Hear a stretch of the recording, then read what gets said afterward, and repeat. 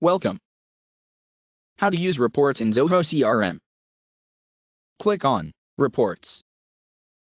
Enter a keyword of the report you want to search.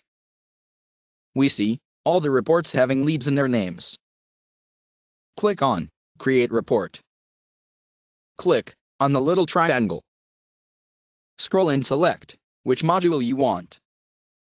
Click on Contacts. Scroll and select which related module you want. Click on Continue. Click on Tabular Report. Tabular reports provide you the way to list your data in a simpler form. Click on Summary Report. Summary reports allow you to view your data along with subtotals, groupings, and other summary information. Click on Matrix Report. Matrix reports use a grid layout to summarize your data. Click on Continue. Select from available columns. Click on Add. Selected column is added. Click to move up the selected column.